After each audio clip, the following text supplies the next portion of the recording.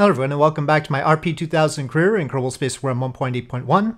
In this video I intend to send some Kerbal into orbit, and I fixed the contracts a little bit with the newest version of RP-2000 0.0.5, and in particular we now have a pass the Karman line contract. It was misconfigured a little bit because of something else I did, and so before I was confused about this suborbital spaceflight contract with a pass the Karman line crewed, which seemed to be the same thing. This is actually a repeater contract, so yeah, it's not the main contract to pass the Karman line or anything like that.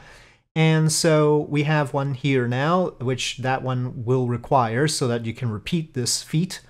And I don't know if we intend to do this or not, but anyway, it's important for making sure that everything flows properly in these contracts that were borrowed from RP-0. So yeah, mainly I'm hoping for first crewed orbital, but we'll see. We will see the feasibility of that. I think we are going to try and go straight to the Lynx spacecraft instead of using the Mark 1 pod, because that's more relevant for the future to have the Lynx spacecraft. And even though it costs a lot, we will be bringing the spacecraft back, right? Hopefully. So yeah, it's tempting to just use the Mark 1 pod though. I'll think about that, but I'll time warp until we complete this technology. Now for RP-2000 0.0.5, I've added basic RO compatibility, very basic, for the USI mods and KSP Interstellar Extended. So those configurations will be inside the RP-2000 folder in a folder called RO Compatibility. And if you have previously gotten my configurations for KSP Interstellar or USI, you should probably delete those. Those will be hanging out in the game data folder. Now they'll be inside the RP-2000 folder. So the version of USI, and so I've installed USI and KSP Interstellar Extended in here. The version of USI Exploration Pack, Freight Technologies, FTT, Construction, Malamute, and MKS. Those are the 5 parts that I'm using. And again, there's going to be a mod list in the video description. The version for all of those is 1.3.0.0. And for KSP Interstellar Extended, it's 1.27.3. So those are the specific versions. And really, as far as configuring them for this, I've tentatively put some pricing, but it's debatable what prices we should have for these. Probably more expensive for the Caribou, which I guess is the Malamute. I forget if the Caribou is related to the Malamute and all those things. Yeah, so we have some USI parts. Those are not. That heat pump drill I'll have to check on. And the heat stuff is mostly from KSP Interstellar. So the USI parts are work in progress, except some are currently labeled non-RO because, well, there was another version named something else previously that was labeled work in progress RO, but then there's this new part. It's confusing. They keep renaming parts. So I think some of them are resized parts too. So we've got the Tundra modules down here and everything. And they're a decent price. I mean, 63 million, but I mean, that's what that translates to in current dollars. But I think I could probably make them more expensive. We'll see. Some of these are more expensive if they're the bigger ones or more complicated ones. So yeah, those are old pricing that I did back in the RP-0 days. So that's pricing that I made for RP-0, which I might need to bump up for this. So yeah, we have many USI parts, and the KSP Interstellar parts I didn't price because that's impossible. So the KSP Interstellar parts, I let them have their own particular price based on what KSP Interstellar thought would be a good idea, and we'll review that as we go along instead of me trying to figure out what would be an appropriate price from the beginning, because I have no idea how to price a circular solar photovoltaic receiver. Okay, well, beamed infrared power though, so it could get complicated. Some of these I haven't marked RO yet. That's just a matter of time because I had to go through, it's a lot of parts. So trying to figure out which ones are legitimate. I mean, some of them will never get marked RO. EM drive and Mach effect drive, forget it. Sorry. These two little fellows are gonna be non-RO. They're worse than the warp drive, for heaven's sakes. So somewhere around there ought to be warp drives. Yeah, there's an Alcubierre drive upgrade. I consider those more likely than the EM drive and Mach effect drive. So anyway, we'll have to take a look at things. There's a command module there. That's a very heavy command center, all right. Okay, so our tech tree is more filled up is the point, and that gives us something to look forward to. But I still need to do more configuration of it, and some of these obviously need to be more expensive, and I'll think about how to do that. But yeah, it's a lot to digest over in this segment of the tech tree. Right now, we're just down here. So there is one thing to mention about KSP Interstellar, and that is that in order to make it work out, there needs to be a change to Realism Overhaul itself. There's one configuration in Realism Overhaul called ro_engines.config, and one of the things it tries to do is get rid of tweak scale on everything that produces thrust. That does not work for KSP Interstellar, so RP-2000 will have a rewrite of that config. It'll just overwrite that config in order to get rid of that tweak scale provision so that KSP Interstellar can work properly. Otherwise, you won't be able to scale things up to the right size or anything like that. After all, the KSP Interstellar parts are meant to be tweakable. So anyway, all that being said, we are going to do a whole lot of time warping so that we can do some crew missions. Alright, so I've done the time warping, and now I will make my fateful decision. I'll go ahead with the Lynx S Neo spacecraft, even though the Mark 1 pod looks really juicy. It would be convenient. In a pinch we'll go to it, but alright, so now we've got this cabin, and we'll go with the whole Lynx deal, which means we need the heat shield, we need the aero cap, we need the shell. To be honest, the spacecraft, the cabin itself has plenty of heat tolerance because the RCS ports poke out, and otherwise it might be in trouble. So yeah, whether you need the shell or not, that's just for some semblance of legitimacy. Now, Kerbals cannot EVA out of this when it has the shell on it, so that is the downside. Well, except this version, yeah, I did not have the, this is not a pass-through version, so yes, they cannot EVA out when the shell is on. Okay, so parachutes, though, seem important. Well, I'm somewhat worried about the aero cap collider if the parachutes go like this. Oops. I might have to review the collider on this too. But I think previously on a checkout, the parachute, the aero cap separated properly, so can hope. Okay, parachutes. I'll just keep that stuff the same. Apply to symmetry counterparts. Okay. Alright, we have parachutes. We have aero cap. So that's what we're going to have to launch, and it's 6.3 tons. I forgot to mention while I was on the tech tree before that I think I have solved the procedural fairing problem that I had where we couldn't make fairings larger than 1.5 meters. So now the upgrade for the problem was that the upgrades were too far deep into the tech tree because it was meant more for stock. So I've moved them so that the 2.75 meter is in basic rocketry. General rocketry we get 4 meter. Oddly enough, from that, the next leap in the upgrade size is 12 meters, and I forget where I put it. It looks like advanced construction, so 12 meters, you need advanced construction. Somewhere around there's the infinite one, but we don't have to worry about that for now. Let me just check that we actually get those fairing sizes with those upgrades. It seemed like there was an unlock cost for the upgrades, so we will do that, obviously. I don't know. I think maybe we have to do it in the tech tree, or do we have to do it at all? Let me see. Looks like we have to do it, pay for the upgrade.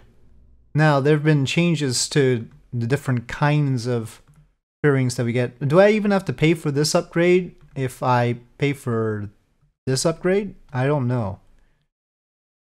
Let me see. Okay, so I paid for the 4-meter one. This is weird. Okay. Yeah, well, it looks like I don't have to pay for the first one if I pay for the second, so alright. I'll call that fixed for now. Let me proceed with making the launch system for the Lynx, which requires a 4-meter thing, so yep, important that we do that. Well, I'm contemplating sort of a risky design where I have the deorbit pack, or the service module, if you will, just in a hat on the top here. We don't need that much. We're not doing a whole lot. So we have a decoupler here, a tank, and then the engine in here, which is a 12 kilonewton thruster. It's the shear strut engine, 12 kh. It has 40 ignitions, 314 vacuum ISP using MMH and Mon 3, and pressure fed, so we make sure we have a high pressure tank, and we have cross feed through that fairing base. So that's that idea. However, well, that's a little bit complicated all on its own. But also we need to think about the thrusters on the Lynx spacecraft itself. It actually uses methane and oxygen by design. So that's for re-entry. And right now that means that either we're going to use those thrusters for attitude control in orbit, or we are going to add some additional ones that can use MMH and Mon 3, and I think I'll unlock these 40 Newton ports. It's not a whole lot, but it's something. And we're gonna try and stick them on here. Sort of like the Gemini nose cone ports. It's not great for a docking situation or anything. Yeah, this whole service module idea is not ideal for docking. Definitely. In the process of trying to design the rocket, I have encountered the fact that we still don't have advanced rocketry and the nicer engines. Even though we've, paid the science, we still haven't finished unlocking it thanks to Kerbal Construction Time. So we need to make a very complicated and tenuous rocket. And in order to do that, I really need radial decouplers, which we also don't have because we haven't finished unlocking stability. So it's either a matter of doing stability, and it makes sense that a beginning rocket company isn't going to have radial decouplers. After all, when you take a look at all the startup rocket companies, they're just doing single stick. They're not trying to do any radial decoupling, so it is a complicated thing. So advanced rocketry would take a long time. I think we're going to go with stability and wait on the advanced rocketry. So we're just going to prioritize that, get our radial decouplers, and go with the design that I was intending on. Alright, well, I took pains to build this monstrosity of a rocket. You can see somewhat Soyuz stylings. We needed 12 of these SE 2020 engines because they're the most powerful engine we've got. 235 kilonewtons. And then here we used 4 of the SE-2006 Vs. And yeah, all for naught really, because it's gonna take 878 days to build it. So it might be overdoing it. As far as Delta V is concerned, it would be fine-ish. Fine-ish. It would take a while to get to orbit, but it would work as long as we didn't lose any engines, of which, let me remind you, we have 12 down there and 4 up here. Yeah. So it's tenuous. The problem is the amount of time. Well, I mean, we could build it first and then pick up the contracts, right? Let me just not save this. I've saved the rocket as it is. So we have the boosters. I mean, it's troublesome to get that much Delta V out of a rocket with such minuscule engines, but basically, if I tried to do an uncrewed test, I could do this successful re-entry contract. It wouldn't pay for the whole test, but As long as we recovered the capsule, it'd pay for it. But that duration is only 365 days. It takes us too long to build it. Past the Karman line crewed, we have enough time. So if we do it crewed and not uncrewed, we have enough time to fulfill it. I mean, if we pick them up immediately. But I guess we don't have to pick them up immediately, come to think of it. So we could wait. We could pick all... oh, this might specify uncrewed. Yeah, it does.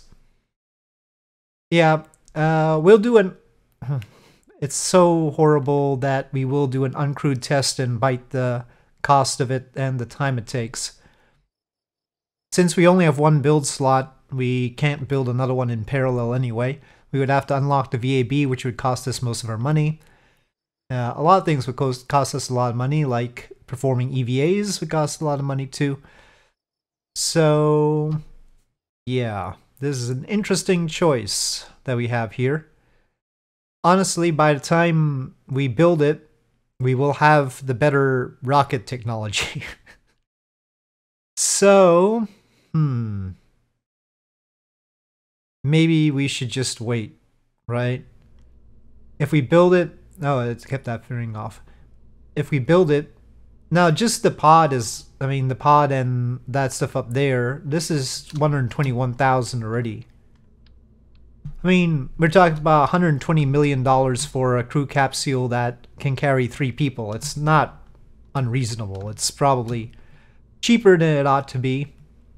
We need to spend more upgrade points. Let's see what we can do about the build time if we spend a bit more on those.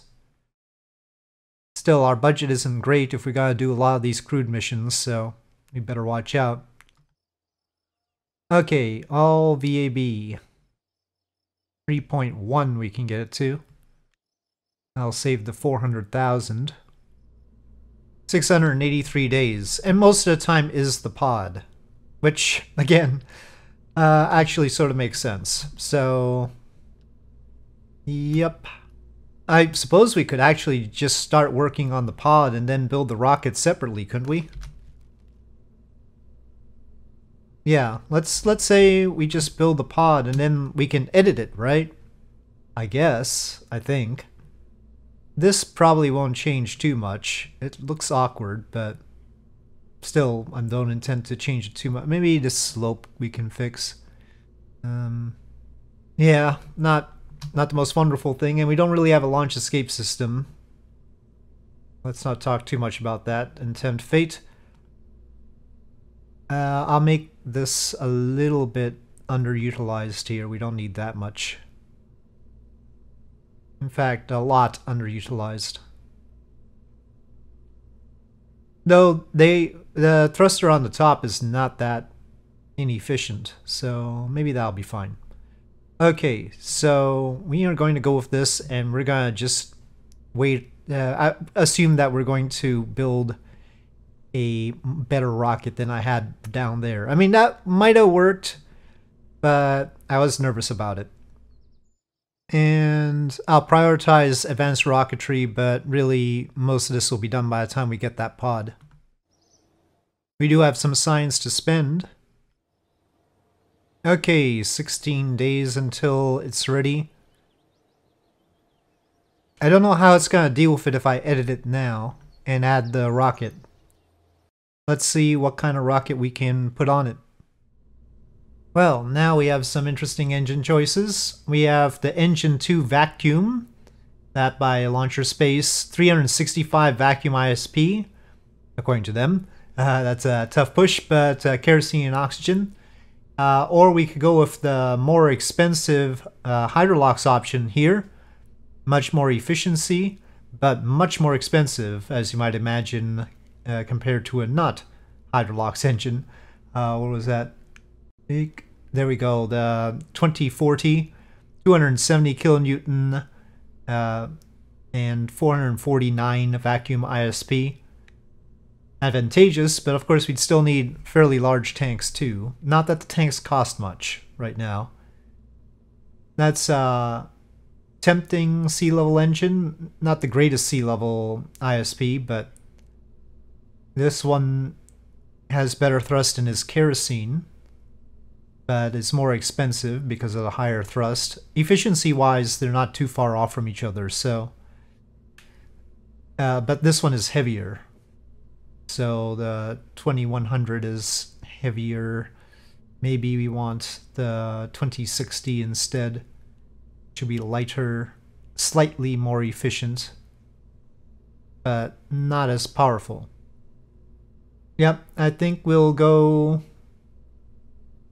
kerosene, oddly kerosene upper stage. I'm gonna try tilting them a bit so that just in case one fails, we'll have backup.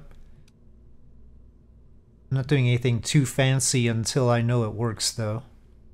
Oh, we'll do aluminum lithium as well. Alright, in deference to our budget, I think we'll go with the methane one, simply because it takes less money to unlock and pay for. And it'll take less build time too, because that's tied to the cost of it, as far as I remember. Okay, well that's a lot simpler than our other rocket, which makes me happy. The top of it doesn't make me tremendously happy, but I'll take it for now. Can we make that shorter? I've got it on base auto shape off and nose shape off.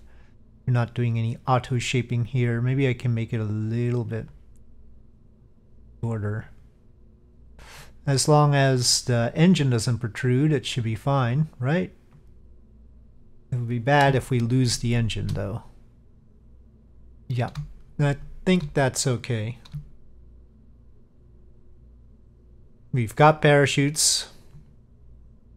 It's gotta take 210 extra days to build. We were pretty close to finishing it already, so... Alright, we'll try it. And I think we'll even try it with Jeb, though if it doesn't work out, we're going to the Mark 1 pod and send Val on that one. So, we'll make sure that picking up the contracts after building the rocket is okay. First thing, first crewed orbital. That is what we're trying to do. Past the Karman line will happen. And successful re-entry is not going to happen because it's not uncrewed, so we're not picking that up. So other than that, that's all we can do right now. Now, one thing I wanted to do is make sure that we have limited the amount of food, water, and oxygen that is on there because we don't have 3 crew. So we do, and we're not expecting them to go to the moon, which this was originally outfitted for. I think I might add some solar panel or something. I think the internal time will be enough, but... Oh, by the way, the curve around there is because the shell was originally made for the full-size links. So I'm not going to have it top those off, but I'll have to remember to unlock those. Oh... Yeah, let's just rewrite how much is in there. It's safer. So 66, 44, and all that business. Okay, that's better. And some surface mount solar panels. I haven't fixed the fact that our solar panel... Oh, do we have any new solar panels? Oh, we do. Those would probably be more appropriate. But how much power do we get from these? 78 watts. Well, okay, not that much. So we'll need bigger solar panels sometime. These aren't the greatest either, though. This one is fine, but I don't think it'll fit. 5 meters squared? No. So, okay, we'll just have the existing ones as backup. They're tiny, though, and not really meant to go... Well, we'll put it on the procedural tank here. Not the most convincing idea ever, but it's only 3 hours. We can deal with it. Alright, rolling out. It takes 4 days to roll out right now. Okay, and we do get to pick the Let's remove these two. Just Jeb, just Jeb. Well, our electric charge is already running out. I guess we'll try to launch in the dark. There's no difference in particular. Did I forget launch clamps? Okay, let's just go. This is I actually forgot the launch clamps, guys. All right. That's bad, of course, but ignition. Oh, okay, and shut down. Yep. I'm quicker than the computers. All right, let's roll this back here. Maybe recover active vessel. Well, this bodes well. Okay, editing. Okay, we'll just straight up. I mean, even though we actually have more ignitions on these engines, it doesn't really say that the engine that was busted is busted. We could maybe have like relit it, I don't know, but I'm not taking any chances, darn it. We are going to put new ones. And this time we will put launch clamps. I don't believe I should need ullage motors for the upper stage, but shoot. Let's put 4 of these little SRBs.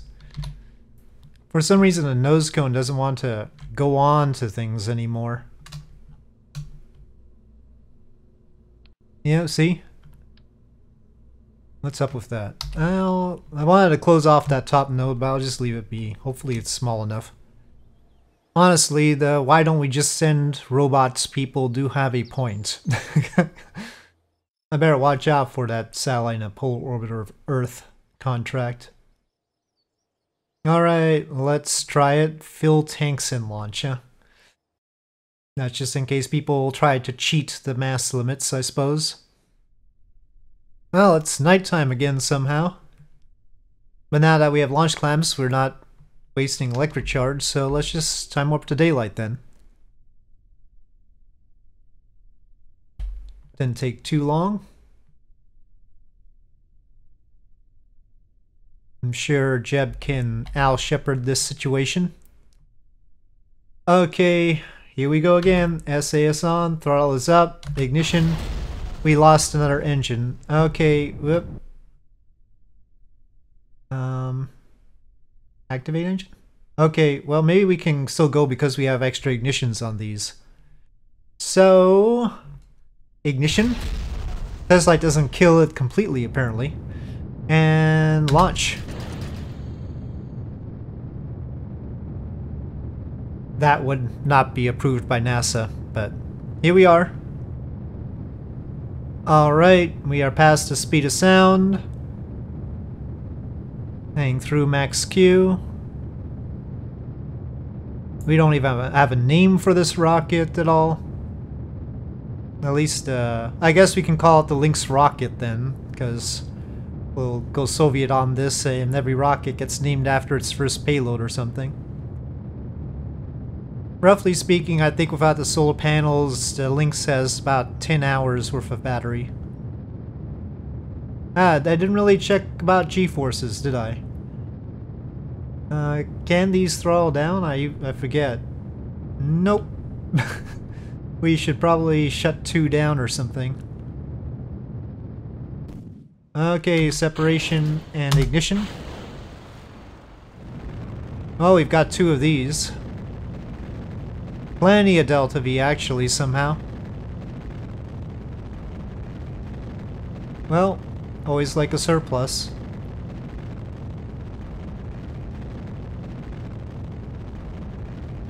Give us room for a proper service module later. Maybe even a launch escape system. Should all be very manageable. We should be able to hold this altitude pretty well. We'll deorbit this stage and use the little engine at the top to complete orbit. If for some reason that engine fails, we can just come straight back down. Or use RCS. Okay, so that'll deorbit. And let's just make sure all the staging is right. Okay, Separation. Alright. And little fairing at the top, separation. Okay.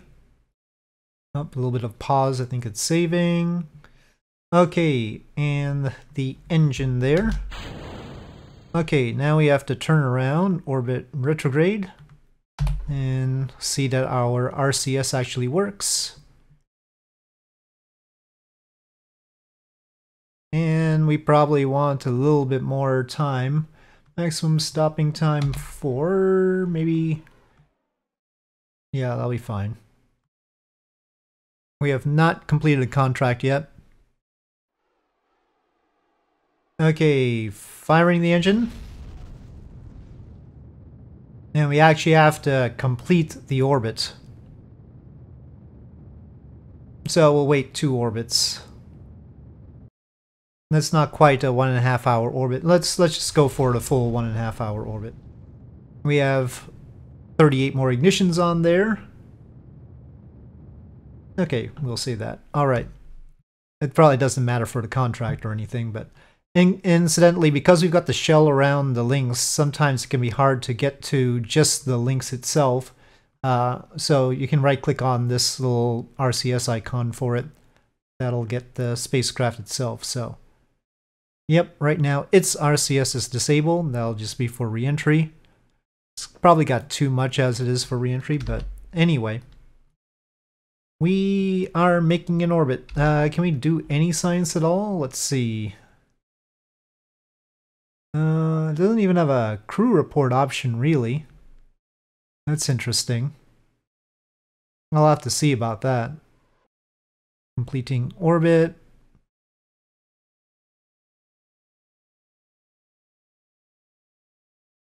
Okay, we have done that, and now it is time to come back down. And in order to get as much value back from this as possible, we will deorbit at Australia in the hope that we will get close to the west coast, even though it'll be nighttime. Okay, prograde actually. This Lynx does not have a descent mode. I may want to change that. Might want to add that in. I think it had a descent mode before, but they changed how descent mode works. So I have to redo that module. Okay. We used nothing even close to the capacity of this, but it is time to get rid of it. So we'll be activating the RCS on the spacecraft itself. And that should be the decoupler to get rid of that little service module pack. I mean, we could have kept it if we slapped the parachutes on the top right there instead. Might have even been safer than separating off the aero, little aero cap. Might consider that for some other time. Just keep the aero cap and put the parachutes on top there. But did not think about that this time. So, alright, off goes the little service module. That was... okay, well, at least it's separated. Okay, and... retrograde. Oh, is that the moon? That's probably the moon. Coming in. And we will actually be in daylight if the hints of the sun are accurate. Yep.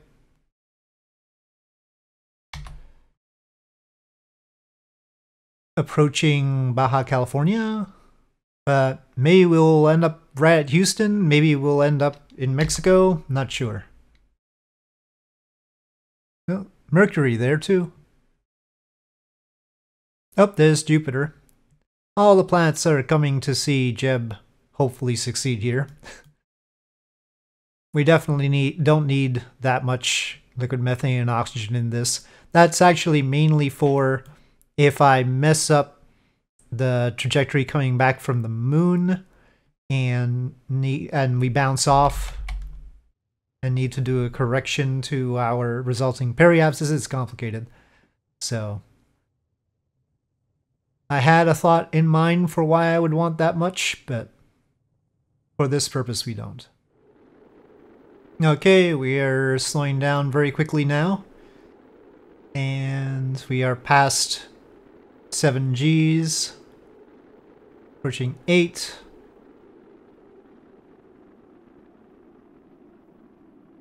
And it does look like Mexico it is. I think we'll be on this side of the Rio Grande. Jeb may lose some teeth on the landing. Do Kerbals have teeth? I think so, yeah. Checking F3, 7.8 Gs, by the way. Arming the chutes. Don't ask me about the ablator. I have no idea why it doesn't seem to... Oh, of course, these are copied from lunar-rated heat shields, so there's that. But anyway, aero cap off. Well, that worked fine. Okay, full parachute deployment. And 5 meters per second.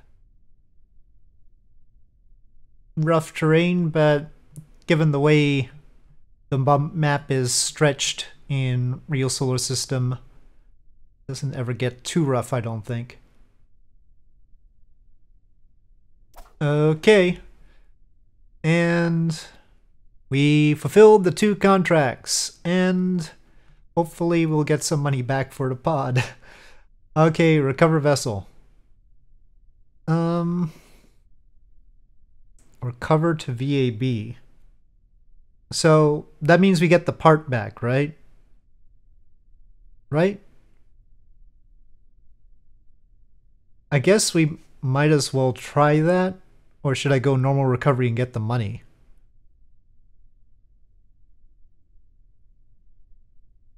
I'll try this recover to VAB, if that means that we get the part back. But somewhat I feel like there should be some refurbishment thing. I don't know what the rules are. Let's try this. Did we get funds back? Oh, well, no. The amount of money that we've gotten back is from the contracts, so... No, these funds did not come back to us. We could have gotten 92,000, okay? Okay, so now presumably we can go edit and slap on another rocket or something. Do we have to replace the parachutes? Probably, right? I'm not sure. So, yeah, normal recovery we would have gotten 92,000. Like this, we get 116,000. So... that's good. I'll cancel edits for now. Alright. Complete success. I sort of feel happy that I didn't go with the other rocket. Alright. Well, we're still pretty lucky. Yep. It only gets more interesting from here. But I'm not going to decide what I'm going to do next time. I've had a lot of fun here. We will think about that when I start next time. So... thank you for watching. I hope you enjoyed this video. If you did, please do press like. If you have any comments or suggestions, please leave them in the comment section below, and I'll see you next time.